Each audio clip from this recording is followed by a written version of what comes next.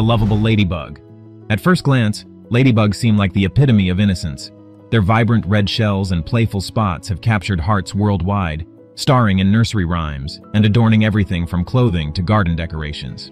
Their name suggests a gentle, benign nature, with variations like lady beetles or ladybirds used interchangeably across cultures. So they're all beetles, so they're all Coleoptera. And we tend to want to kind of move away from calling them ladybugs because they're not bugs. They're all beetles in the family Coccinellidae, and that name comes from the Latin word for scarlet. But they're all kinds of different colors.